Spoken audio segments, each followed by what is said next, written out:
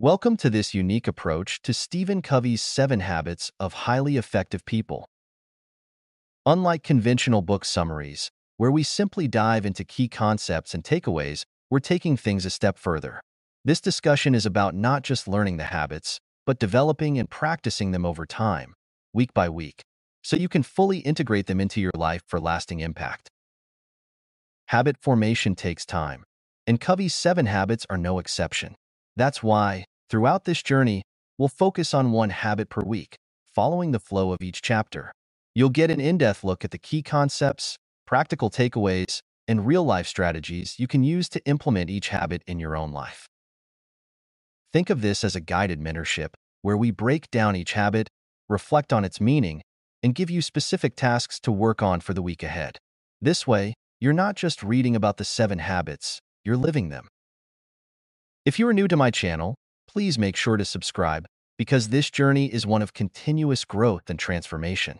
As you progress, you'll develop a stronger foundation of personal effectiveness, create deeper relationships, and ultimately find your unique purpose, one habit at a time. Ready to get started? Let's dive in. Chapter 1. Be proactive. Let's start with the foundation of everything, being proactive. This is the first habit Covey talks about, and let me tell you, mastering this habit is a game changer. Why? Because being proactive means taking full ownership of your life. It's about realizing that you are in control of your actions, your mindset, and ultimately your future. The key concept of Chapter 1 is responsibility. Let me break this down for you. Covey says we have something called responsibility, the ability to choose how we respond to any situation. Think about that for a second. Things are going to happen in your life that you can't control. Bad weather, difficult people, unexpected challenges. But what you can control is how you react to them. That's where your power lies. When you stop blaming your circumstances or other people, you start to take responsibility for your outcomes. Let's see how the proactive versus reactive people look like. There are 2 types of people in this world, those who are proactive and those who are reactive. Reactive people let their environment dictate their mood and actions. If things go wrong, they say, "Well, I had no choice." But proactive people, on the other hand, understand that they always have a choice. Even when things seem out of control, they stay centered, focused, and act based on their values rather than their emotions. Proactive people think, "What can I do about this situation?" instead of just reacting to what's happening around them. And that's something I really want you to focus on. Next time you face a challenge, instead of blaming or getting upset, take a step back and ask yourself, what's within my control here? Now let's see what is the circle of influence. Covey introduces this really important concept, the circle of concern and the circle of influence. Here's how it works. The circle of concern includes all the things you worry about but can't control, global events, other people's opinions, etc. The circle of influence is all the things you actually can control, your thoughts, your actions, how you handle your responsibilities. Proactive people focus on their circle of influence, while reactive people get stuck in their circle of concern. The more time you spend focusing on what you can influence, the more that circle grows, and the more control you feel over your life. If you waste your energy on things you can't control, you shrink your influence and feel powerless. So, what are the real-life application from Chapter 1 learning? Let's make this practical. You can start applying this habit immediately by doing a couple of things. Take responsibility for your current situation. Maybe it's not your fault that something happened, but how are you going to respond? You're in charge of that part. Focus on what you can control. Next time you feel frustrated or stressed, pause. Ask yourself, is this something I can influence? If yes, take action. If no, let it go. Change your language. Proactive people use proactive language. Instead of saying, "There's nothing I can do," start saying, "Let's figure out what I can do." Change "I have to" into "I choose to." You'll notice a shift in your mindset almost immediately. Now, how we can shift our mindset. Remember this, being proactive isn't about being positive all the time or ignoring your problems. It's about recognizing your power in every situation. It's about becoming the author of your own life rather than a character reacting to whatever life throws at you. This is the cornerstone of personal growth.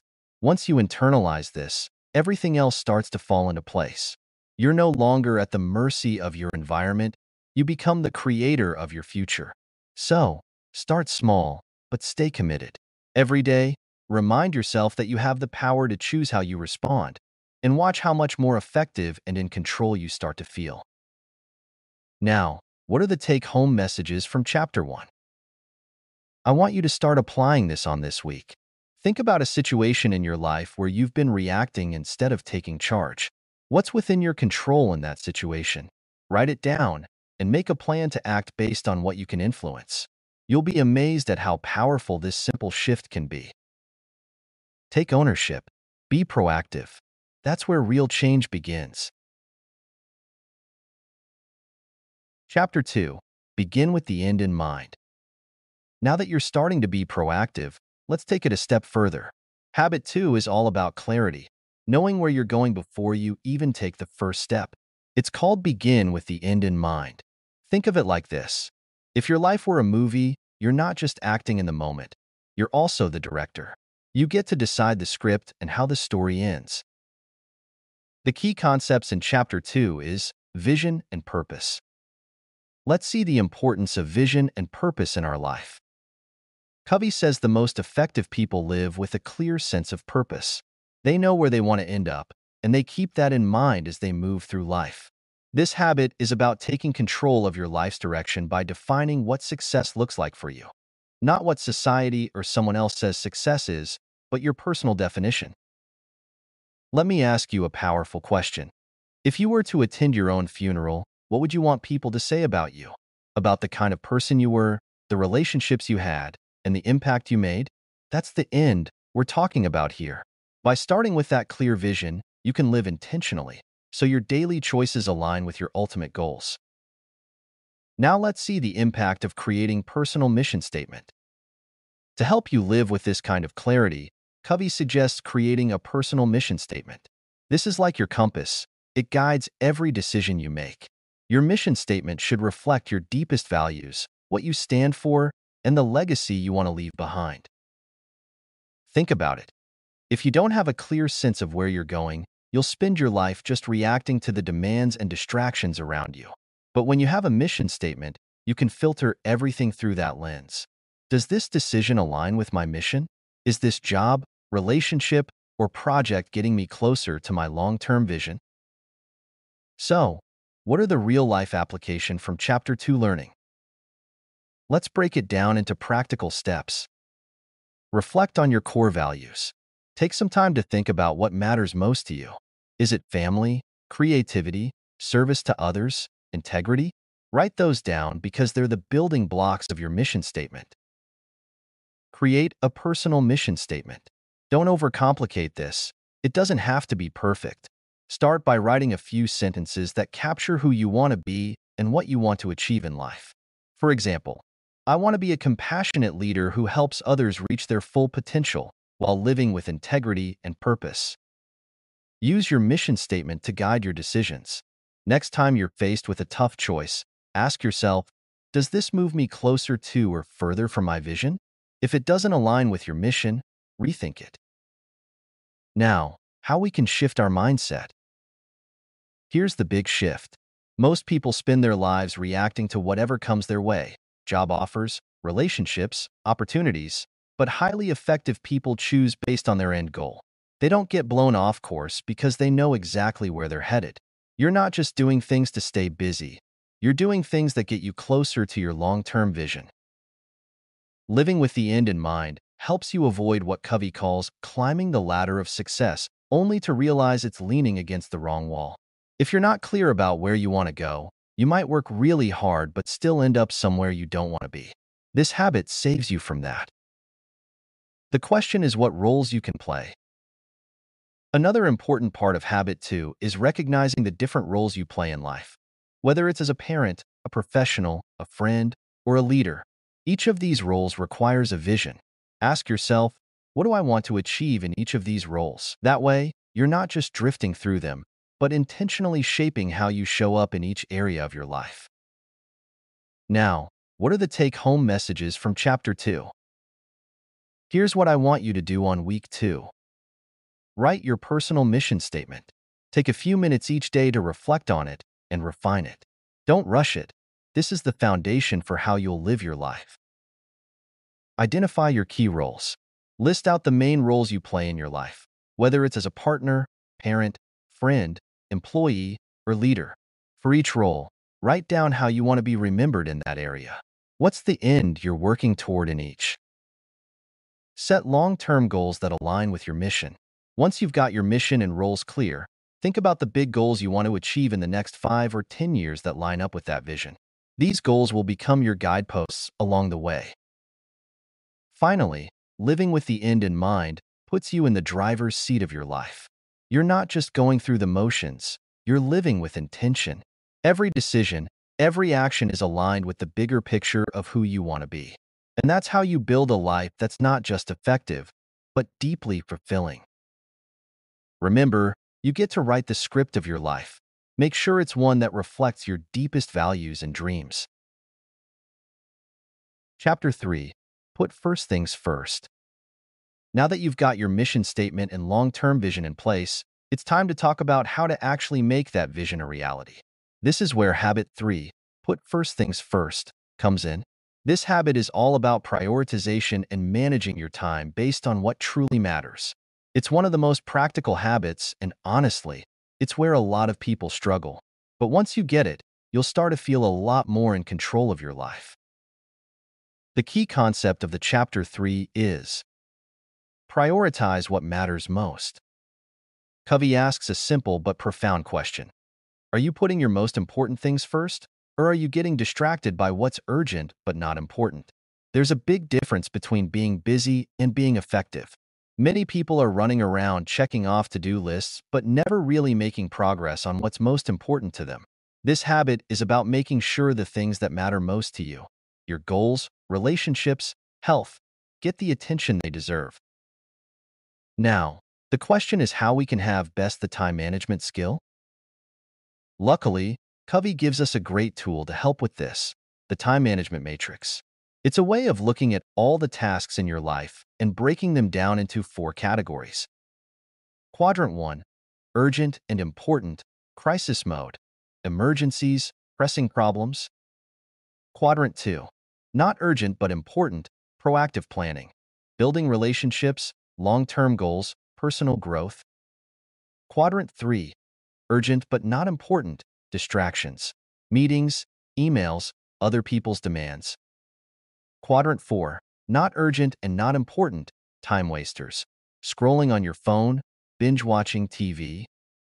Most people spend their time stuck in quadrants 1 and 3, handling urgent tasks, some of which are important, but a lot of which are just distractions.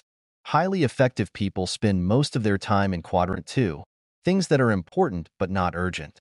These are the things that move you forward in life. Planning, self-care, building relationships, working on long-term goals. The more time you spend here, the less time you'll spend putting out fires in quadrant 1. So, how to prioritize like a pro? Let's get practical. Here's how you can start putting first things first. Identify your quadrant 2 activities. Take a look at your life and figure out what really matters to you. Your health, key relationships, career goals, personal development. These are the things you want to make time for regularly. These are your first things. Schedule your priorities. Don't just leave your most important tasks floating around as things I'll get to someday. Put them on your calendar. Covey emphasizes that you need to schedule your priorities, not just prioritize your schedule. If it's not on the calendar, it often doesn't happen. Learn to say no. This is huge. To put first things first, you're going to have to say no to the less important things in your life. Quadrant 3 tasks, the urgent but not important stuff, will always pop up: emails, interruptions, other people's demands. But if they're not aligned with your priorities, you need to learn to say no, or at least delegate them. Now, how we can shift our mindset. It's not about cramming more into your day. It's about making sure the things that truly matter get done, even if that means fewer things get done overall. You want to move from being reactive, just responding to whatever comes up, to being proactive with your time. By putting first things first, you're intentionally choosing to invest your time in activities that support your long-term vision. Imagine waking up every day knowing that the most important things are getting done. You won't be running around stressed, trying to keep up with every little thing. Instead, you'll feel focused, purposeful, and in control. So, what are the real-life applications from Chapter 3 learning? Here's how you can apply this in your day-to-day life. Weekly planning session. Take 30 minutes each week to plan your week ahead. Look at your goals and mission statement and make sure you're scheduling time for what really matters. Whether it's working on a big project, spending quality time with family, or taking care of your health. Daily prioritization.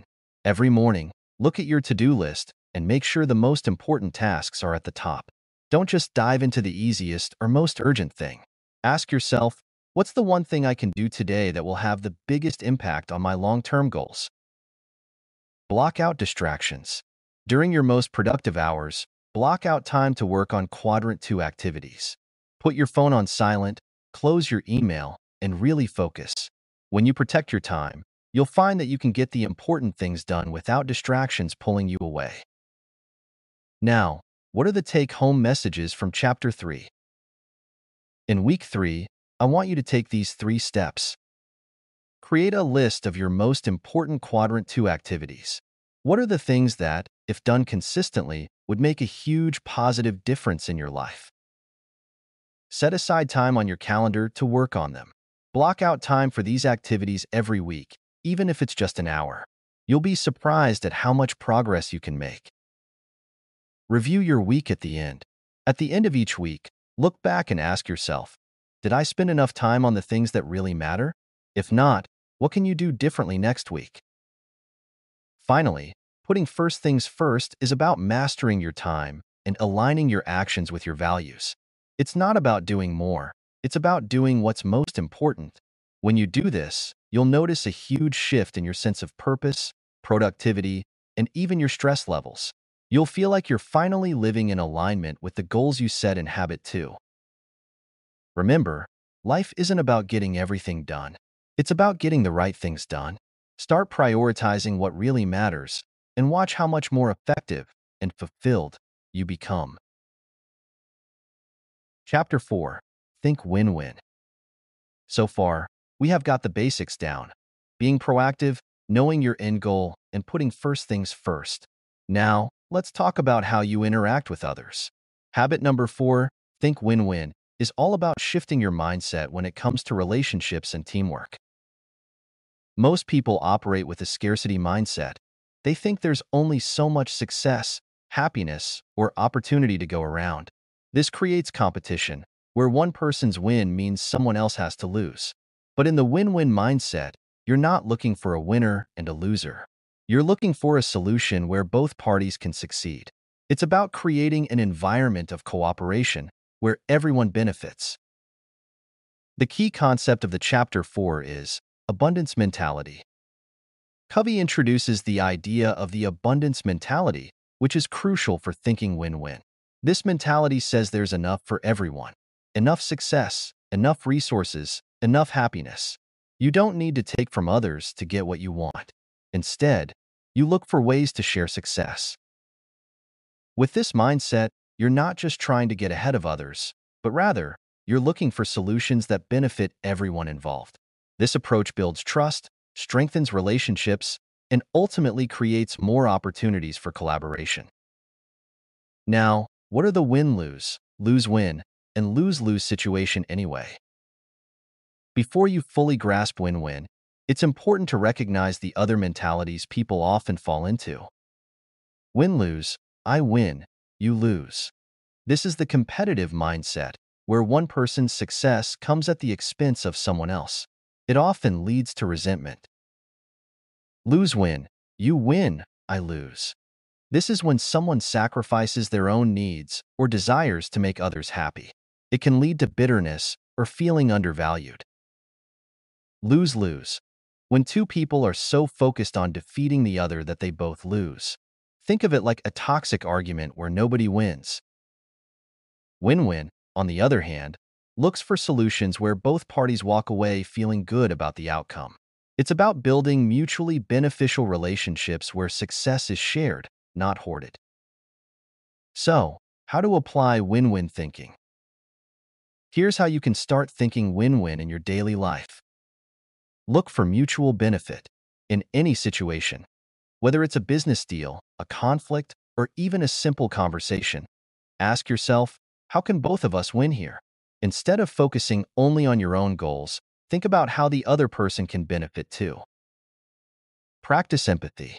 To think win-win, you have to understand the other person's perspective. Listen actively and try to understand what they truly want. This helps you find a solution that works for both of you. Build trust. Win-win thinking thrives in relationships built on trust. Be honest, reliable, and fair in your dealings. When people trust you, they're more willing to work together for a mutually beneficial outcome. Now, how we can shift our mindset. Here's the shift you need to make. Stop thinking of life as a competition. If you're constantly trying to win at the expense of others, you'll find yourself stuck in toxic situations where nobody's truly happy. Instead, adopt the abundance mentality. There's enough to go around. When you help others win, you're not sacrificing your own success. In fact, you're multiplying it. This doesn't mean you should let others walk all over you or accept unfair compromises. Win-win is about creating balanced solutions that respect both your needs and the other person's. So, what are the real-life application from Chapter 3 learning? Let's put this into practice. Next time you negotiate, whether it's at work or in your personal life, make sure you're looking for ways to create a win for the other person, not just yourself. During conflicts, pause and ask yourself, how can we both benefit from this situation? Instead of trying to win the argument, focus on finding a solution that leaves both parties satisfied. Build relationships based on trust. When people trust you, win-win solutions become much easier to achieve. Trust grows through consistent actions, honesty, and empathy. So, what are the take-home messages from Chapter 4 learning? On week 4, I want you to look for one situation where you can apply win-win thinking. Whether it's at work, with a friend, or at home, ask yourself, how can we both come out winners here? Start practicing this mindset and watch how your relationships transform. Finally, thinking win-win will fundamentally change how you interact with others. Instead of competing or compromising, you'll start collaborating and creating lasting partnerships. When you think win-win, you build trust, foster cooperation, and ultimately create better outcomes for everyone involved. Chapter 5. Seek first to understand, then to be understood. Now let's dive into habit number 5, one of the most powerful habits you can cultivate in your relationships. Seek first to understand, then to be understood. This habit is about truly listening to others before you offer your own perspective. And I'm not talking about listening just to reply. This is about listening to understand. Covey says that most people listen with the intent to respond, not to understand. You might think you're paying attention, but in reality, you're already preparing your rebuttal in your head. To be an effective communicator and to build strong relationships, you need to reverse this. Start by deeply understanding where the other person is coming from before you even think about sharing your own thoughts. The key concept of the Chapter 5 is empathic listening. Covey introduces the concept of empathic listening, which is different from just hearing someone's words. It's about really putting yourself in their shoes, listening with your eyes, your heart, and your mind. You're not just hearing the words they say. You're trying to understand their feelings, their concerns, and their perspective. When you practice empathic listening, you make the other person feel heard, valued, and understood. And this is critical because, let's be honest, we all want to feel understood. It's a fundamental human need. When someone feels understood, they're far more likely to be open to your perspective, creating a foundation for effective communication. Now let's pay attention to the power of understanding. By seeking to understand first, you build trust and respect. It shows the other person that you're not just interested in pushing your own agenda. You genuinely care about what they have to say. And here's the kicker. When you take the time to fully understand someone else's perspective, they're much more open to hearing and understanding yours. So, what are the real-life applications from Chapter 5 learning? Let's break it down. Listen with the intent to understand. Next time you're in a conversation, don't interrupt. Don't prepare your reply while the other person is talking. Just listen. Pay attention not only to their words, but also to their tone, body language, and emotions. Ask clarifying questions. If you're not sure you fully understand, ask questions to clarify. Say things like, "Can you tell me more about that?" Or, "How did that make you feel?" This shows that you're genuinely interested in their point of view. Summarize what they said. After listening, try summarizing what the other person said in your own words. For example, "So what I'm hearing is that you feel frustrated because this not only confirms that you're paying attention, but also helps clear up any misunderstandings." Now, how we can shift our mindset. Here's the shift. Stop trying to win conversations or debates by getting your point across first. Instead, focus on truly understanding the other person's perspective. Once they feel heard and understood, you'll find that communication becomes much more effective and people are more willing to hear your point of view too. When you approach communication this way, you create a space for meaningful dialogue.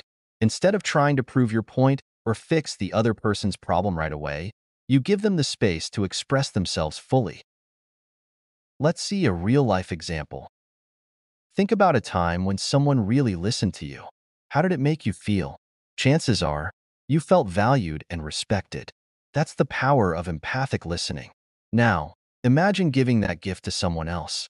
Whether it's a coworker, friend, or family member, when you listen first, you build trust, strengthen relationships, and create an environment where both parties feel understood. So, what are the take-home messages from Chapter 5 learning? Here's what I want you to try on week 5. Choose a conversation, whether it's with a colleague, a partner, or a friend, where you make a conscious effort to listen first. Don't interrupt, don't judge, and don't offer advice right away. Just focus on understanding. Ask clarifying questions if needed. Make sure you really understand their perspective before sharing your own. Practice summarizing what they said. Once you're sure you've understood them, only then share your own thoughts. You'll notice a huge difference in how the conversation flows. Finally, by seeking first to understand, you unlock the door to genuine communication and trust. This habit is essential not only for resolving conflicts, but also for building deeper, more meaningful relationships. When people feel heard and understood, they're far more likely to listen to you in return. Remember, effective communication isn't just about being heard. It's about truly hearing others. And when you master this habit, you'll find that people start to naturally gravitate toward you because they feel understood and valued in your presence. Chapter 6. Synergize. Now that we have mastered listening and understanding, it's time to take your communication and teamwork to the next level with Habit 6. Synergize. This is where the magic happens, where the whole becomes greater than the sum of its parts. Covey calls synergy the essence of principled-centered leadership because it's about creating new possibilities by working together in harmony. The key concept of the Chapter 6 is creative cooperation. Synergy is about harnessing the strengths and perspectives of others to achieve results that you couldn't accomplish alone. It's based on the principle that two, or more, minds working together can create a better solution than either could on their own. This doesn't happen by chance. It's a conscious effort to bring together diverse ideas and build something greater. Think of synergy as 1 plus 1 is equal to 3 or even more.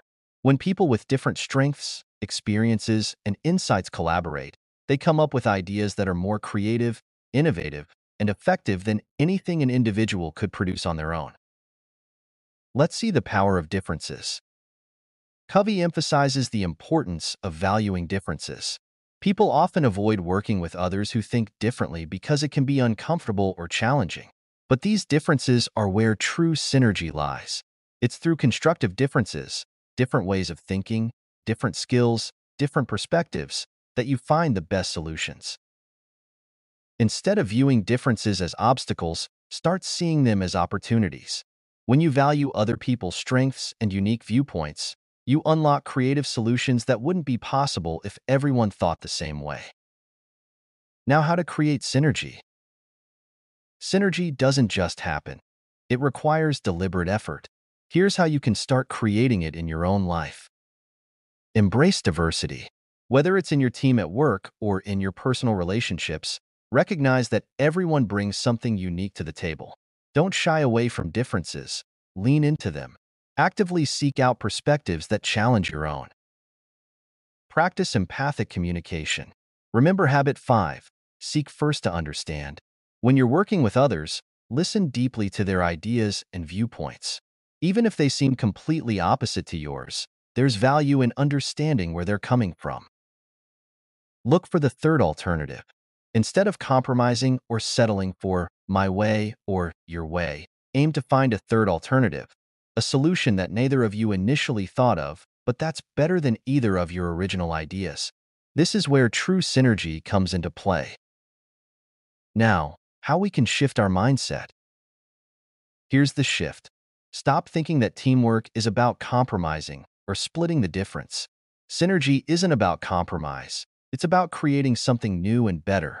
When you value others' contributions and combine them with your own, you get solutions that are far greater than what either of you could achieve individually. Synergy is the realization that the differences between people don't have to divide us. They can actually bring us closer to better outcomes. Instead of just tolerating diversity, celebrate it and use it as a tool for greater creativity. So, what are the real-life applications from Chapter 6 learning? In real life, synergy can be seen in all kinds of collaborative efforts. Whether you're brainstorming with a team at work or working on a family project, here's how you can bring synergy into your life. Work on collaborative projects where you actively invite input from others. Don't just lead the team. Involve everyone's ideas, especially those that are different from your own. During problem-solving sessions, challenge your team or yourself to find a third alternative, a solution that's better than either of your initial ideas. Encourage open-mindedness and creativity. Be open to feedback and other ways of thinking. Instead of shutting down ideas that differ from yours, explore them. Ask, what can I learn from this perspective? Now, what are the take-home messages from Chapter 6 learning? On week 6, I want you to find a situation, whether at work, at home, or with friends, where you can practice synergy. Collaborate with someone who has a different perspective or skill set than you. Look for a third alternative and see if you can create a solution that's better than what either of you could have come up with on your own. Finally, synergy is about teamwork at its highest level. It's about working together in a way that creates more than the sum of individual contributions. When you start to see differences as strengths rather than obstacles, you open yourself up to new, creative possibilities. Whether it's in your work, family, or community, synergy is the key to unlocking extraordinary results. Chapter 7. Sharpen the saw. We've now learned how to interact effectively with yourself and others, but there's one last habit that ties it all together: sharpen the saw. Habit 7 is about self-renewal. It's the habit that makes all the other habits possible. Imagine you're cutting down a tree with a dull saw. You'll eventually get the job done, but it'll take much longer and be a lot harder than if you took the time to sharpen the saw first. In other words, you need to take care of yourself, physically, mentally, emotionally, and spiritually, so you can continue growing and improving in all areas of your life. The key concept of Chapter 7 is balanced self-renewal. Covey emphasizes the importance of maintaining balance in the 4 areas of life: physical, exercise, nutrition, rest; mental, learning, reading, self-reflection; emotional or social, relationships, empathy, service; spiritual, meditation, values, connection to purpose. When you sharpen the saw, you're renewing and re-energizing yourself in these areas. This renewal process keeps you strong and capable of continuously improving and contributing. If you neglect any of these areas, you risk burning out or losing balance. So, how to sharpen the saw in our real life? Let's break this down so you can start applying it today. Physical renewal. Take care of your body. Regular exercise, eating healthy, getting enough sleep. All of these are essential for keeping your energy up and your mind sharp. If you don't take care of your body, everything else suffers. Mental renewal. Keep learning. Whether it's through reading, taking courses, or just staying curious, never stop expanding your mind. Covey suggests dedicating time to personal development and continuous learning to keep your mind sharp and agile. Emotional or social renewal. Build strong, meaningful relationships. This can be with friends, family, colleagues, or your community. Healthy relationships provide emotional support and help you stay grounded. Regularly connect with the people who matter to you and make time for empathy, service, and emotional growth. Spiritual renewal.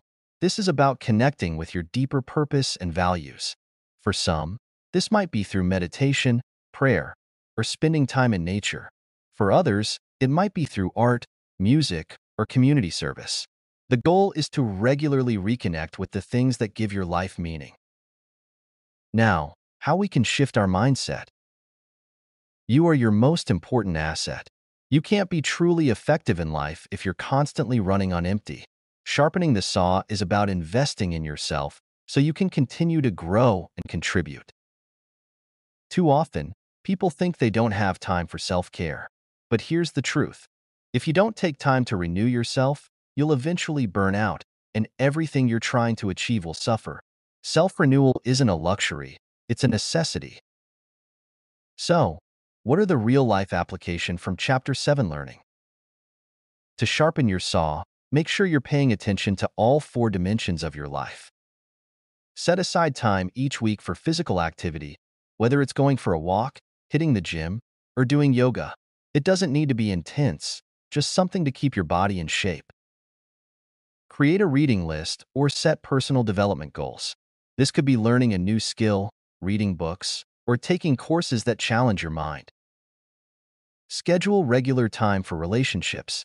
Whether it's date nights, family dinners, or coffee with friends, don't neglect the emotional and social side of life.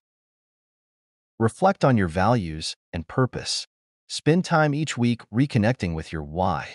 Journaling, meditation, or spending time in nature can help you stay grounded in what truly matters.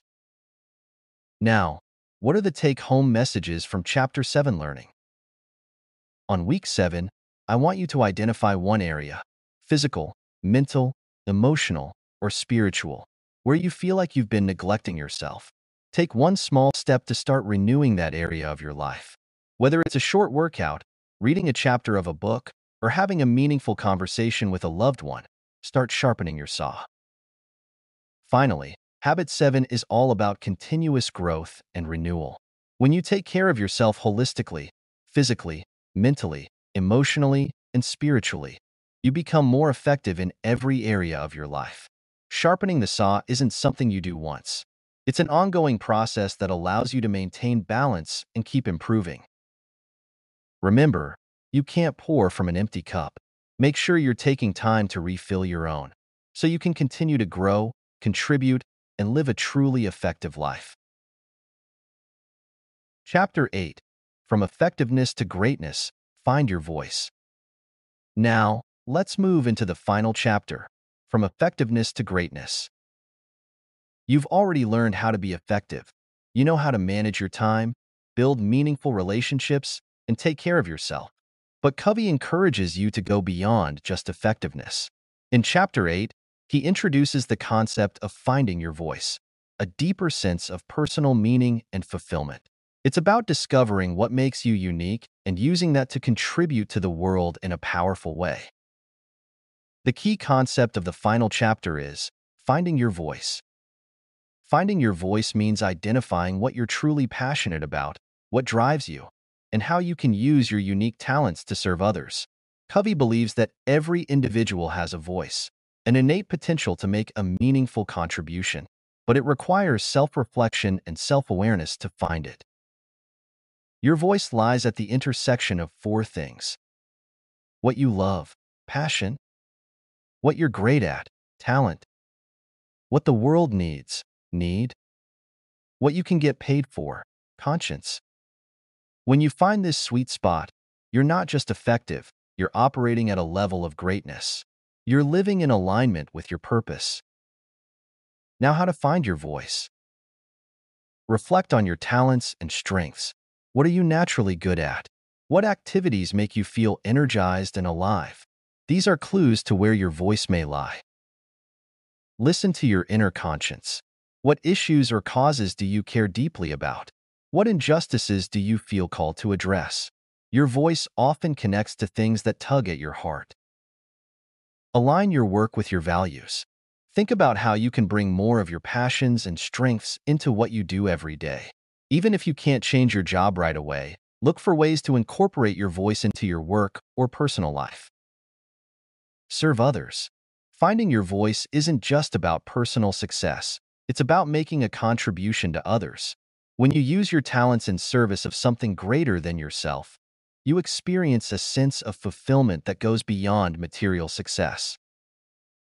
Let's see the impact of finding your voice. When you find your voice, you'll not only achieve personal fulfillment, but you'll also inspire others to do the same. As Covey explains, greatness isn't just about reaching your own goals. It's about empowering others to find their voice too. Leaders who have found their voice create environments where others can thrive, collaborate, and contribute at their highest levels. So, what are the real-life applications from Chapter 8 Learning? Here's how you can start finding your voice in your everyday life. Spend time in self-reflection. Ask yourself, what are my greatest strengths? What am I passionate about? What kind of impact do I want to have on the world? Take action toward your purpose. Whether it's volunteering for a cause you care about, pursuing a passion project, or looking for ways to serve others in your job, start taking steps to align your life with your deeper purpose. Encourage others to find their voice. As you discover your own voice, help others do the same. Support your team, friends, or family in uncovering their unique strengths and passions. Concluding remarks of becoming truly great. By now, you've gone through each of the 7 habits, building a foundation for personal and interpersonal effectiveness. But as we wrap up, I want to leave you with this thought. Effectiveness is just the beginning. Covey's message is clear. The goal is not just to be effective, it's to become great. And greatness isn't measured by success alone. It's measured by how well you contribute to the world and how much you help others along the way. The 7 habits are not a checklist of actions to complete. They're a continuous process of growth. The more you practice these habits, the more you'll see that they interconnect and build upon each other. You'll become proactive by taking responsibility for your life. Begin with the end in mind by staying focused on your long-term goals. Put first things first by prioritizing what truly matters. Think win-win by fostering collaborative, mutually beneficial relationships. Seek first to understand, then to be understood by listening deeply and communicating effectively. Synergize by working creatively and cooperatively with others. Sharpen the saw by investing in your own physical, mental, emotional, and spiritual well-being. But beyond these habits, the ultimate goal is to find your voice, to discover your unique purpose, and to use it to uplift others. That's what will take you from being effective to being truly great. The final call to action. As you move forward, keep these habits close. Integrate them into your daily life, not as separate tasks, but as guiding principles that shape your thoughts, actions, and relationships. And most importantly, find your voice. The world needs the unique contribution that only you can make. Take what you've learned and put it into action. Whether you're at the start of your journey or already far along, remember that personal growth is a lifelong process. As you continue to sharpen these habits, you'll unlock new levels of effectiveness, fulfillment, and greatness. Go out there and make a difference, not just for yourself, but for the people around you. You have the tools. You have the habits. Now, it's time to take action and live a life of true purpose and impact. And there you have it. Covey's 7 Habits of Highly Effective People is truly a roadmap to achieving lasting success and fulfillment in all areas of your life. It's not just about doing more. It's about doing the right things that align with your values and long-term goals. Remember, these habits are meant to be practiced over a lifetime, so take it one step at a time.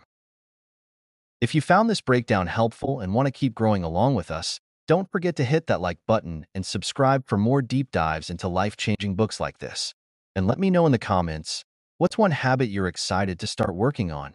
Thanks for watching, and I'll see you in the next one.